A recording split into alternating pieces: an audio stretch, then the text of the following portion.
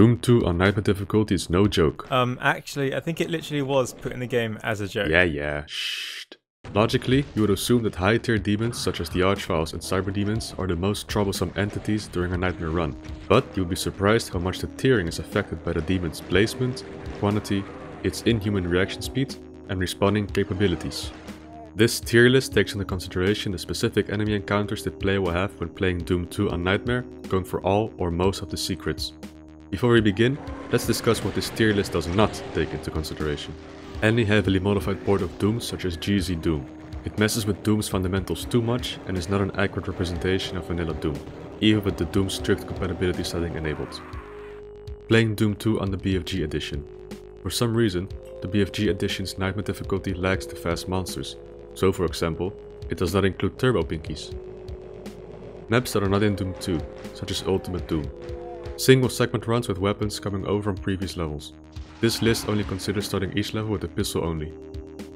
So, with that out of the way, let's go explore the bottom of the barrel first and start off with Tier F. Tier F. This is where we'll find the least threatening enemies during a Doom 2 Nightmare run. Let's review our first demon, drumroll please.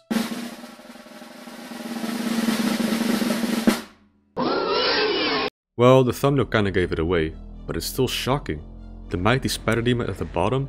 How is this possible? First of all, the spider mastermind simply doesn't appear in Doom 2 very often.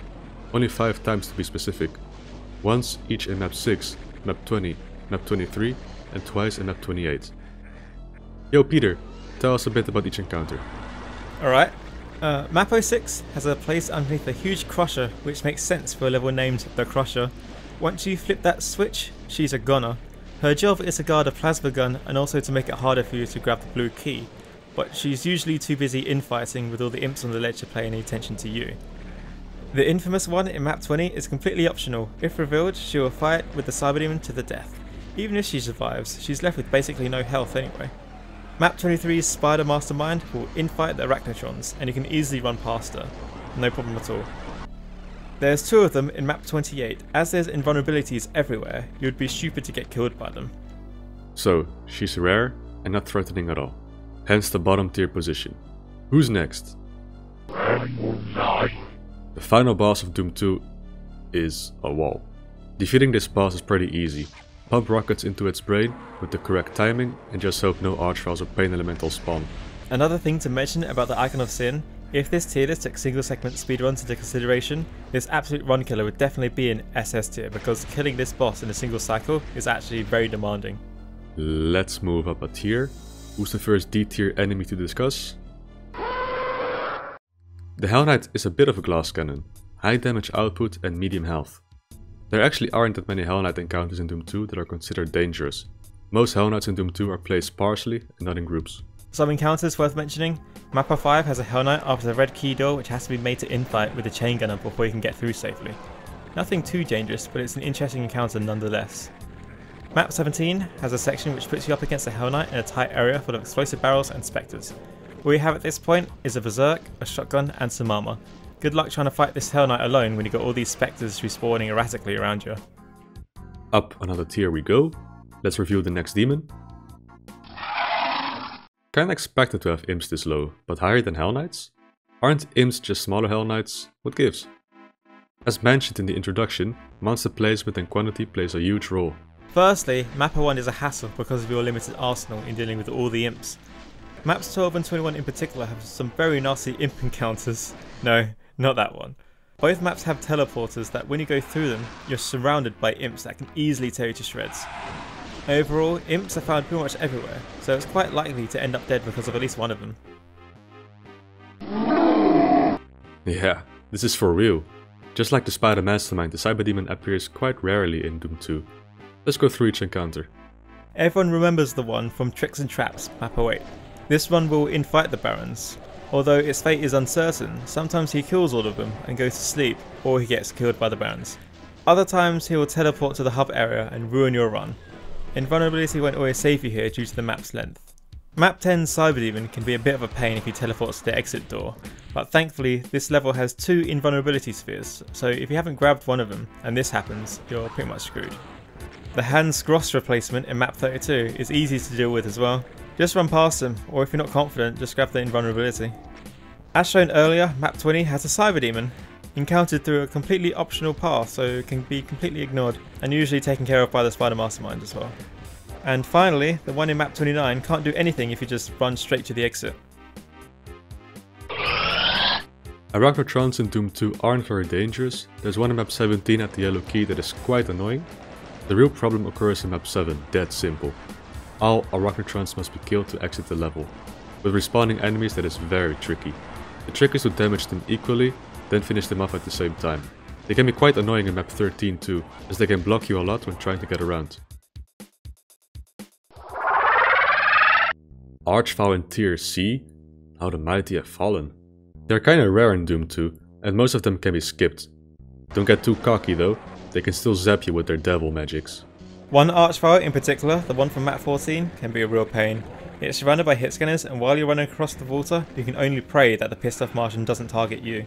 A bit of a side note, the Archvile can actually be very useful in map 27 for skipping basically the whole level if you're not going for 100% secrets. This exit door normally requires a red key, but the Archvile can open it for you if you bumped into it. Just hope that he doesn't misbehave and go through the teleporter. Will always infight anything. Thank God for the super shotgun in Doom 2, or else these pinkies would have been upped a tier. Also be careful with the rocket launcher, pinkies love catching those from up close. Pinkies in vast numbers can be very deadly as they aim to completely swarm you, giving you nowhere to go while eating you alive. Dangerous swarms of pinkies can be found in map 08, guarding VFG, map 09, guarding the yellow key, map 23, guarding the rest of the level and a very important megasphere, and also map 24. This section is absolutely full of them. Alright, time to discuss some B tier demons. Now we're reaching the danger zone. Which mighty demon should we discuss first? What? Oh yes, these things will slowly drain your health. Being a hit scanner, there's no real way to dodge their attacks. Sure, you can take it slow and hide behind corners, but those respawning demons disallow you to camp too much. Some honorable encounters? Attempting to grab the red key in map 05 is pretty deadly. These guys will snipe you all at once, leaving you with barely any health a lot of the time. You just have to get lucky really. Map 10 has a dark area which is full of them. These zombie men are the reason it's extremely dangerous to go for all secrets in this level. They're everywhere in map 15, sniping you from afar, from behind and from above. Good grief. Would have been in the same tier as the Hell Knights if it weren't for those pesky barons that guard the teleport at the end of map 29. They will ruin your run in the blink of an eye. Due to this specific situation, they are raised to tier B. If only the level had a rocket launcher or BFG. The Mancubus's damage output is unreal. He's very good at blocking your path and can soak up a lot of damage. Dust off those dodging skills because you're gonna need them. Let's analyze why they are dangerous. Dead simple, map 07. I think this clip speaks for itself. They will start respawning too when the Arachnotrons join the party.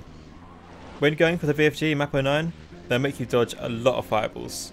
The main building in map 12 is full of them, and if going for all secrets, you get to meet them quite a few times, and they're not friendly. Spectres are even worse than pinkies, because you can barely even see them and they will do their absolute best to get in your way. Map 5 has a secret behind the exit where you need to run across a pit of spectres. If you get blocked by one of them and fall in the pit, it's basically death. In map 6 you can run straight to the exit if your movement is good, but be damn sure that the spectres will try to stop you from doing that. I'm gonna be honest, I don't actually know how many spectres there are in map 19's outskirts, because I can barely see them, but I get the impression that there are a lot of them and they all want me dead. Map 22 would definitely teach you to hate these things. This level has you constantly being blocked as you're desperately trying to find cover from all the respawning chain gunners and the oncoming homing Revenant missiles.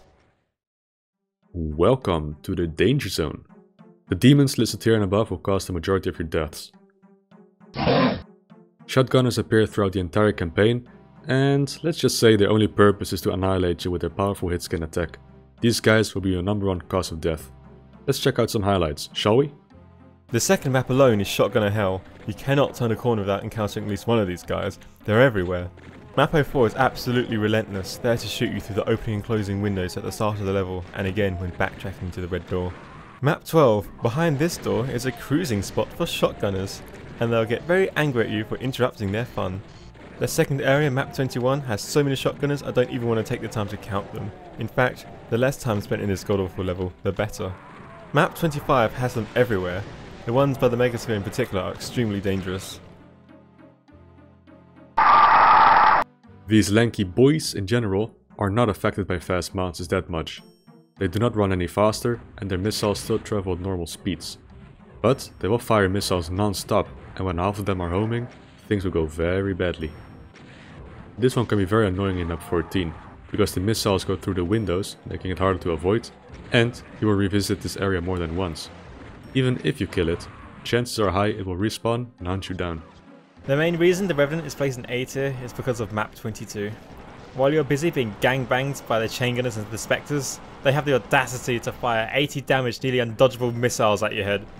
The Revenant guarding the teleport exit at the blue key manages to hit you nearly every time if you haven't already taken it out.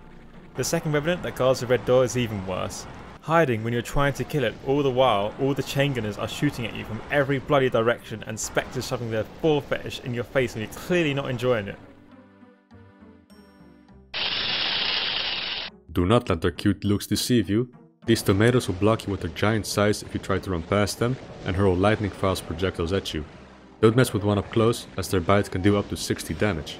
Not only do they have quite a lot of health, they typically appear in groups. They can also be quite hard to hit with projectiles as they float away from you as you hit them. Here are the most dangerous groups of cacodemons in Doom 2.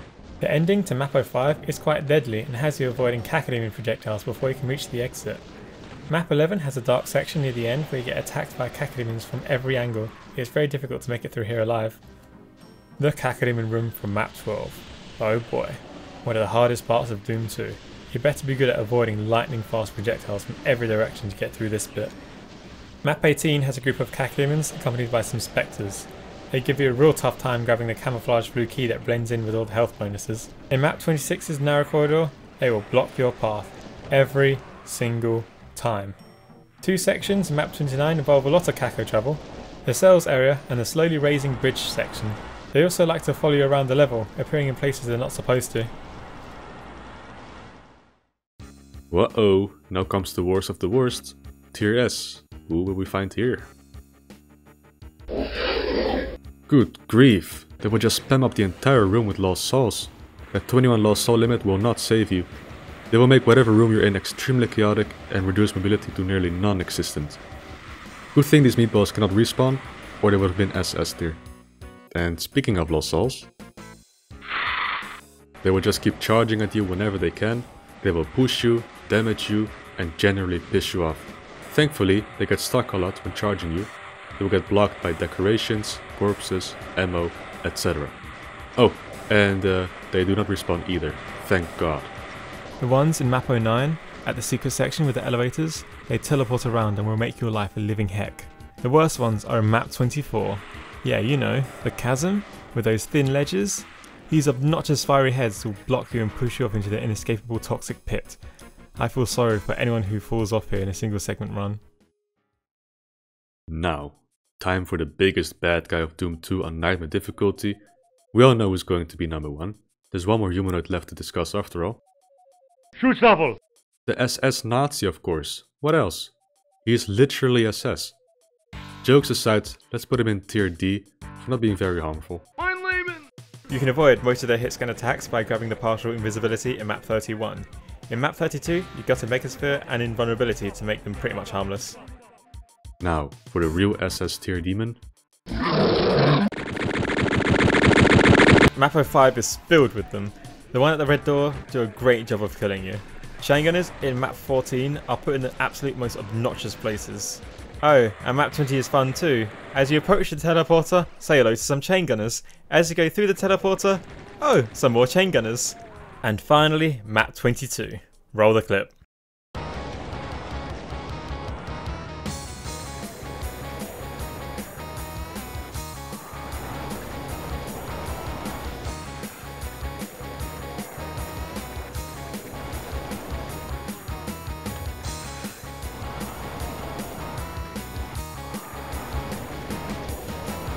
These chain gunners want nothing more than to make you cosplay as a piece of Swiss cheese. So, there you have it. the Doom 2 Nightmare Difficulty Monster Tier list. What do you think of this list? Got anything more to add? Share your thoughts and experiences in the comment section below. To see this tier list in action, check out Peter's Doom 2 100% Nightmare run. It will truly put the tier list into perspective. Alright, so in the next video we'll discuss Ultimate Doom's Nightmare Difficulty Monster Tier list. After that we're gonna take a time machine and check out the monster tiers from Doom 2016's Ultra Nightmare. Exciting stuff awaits, so stay tuned!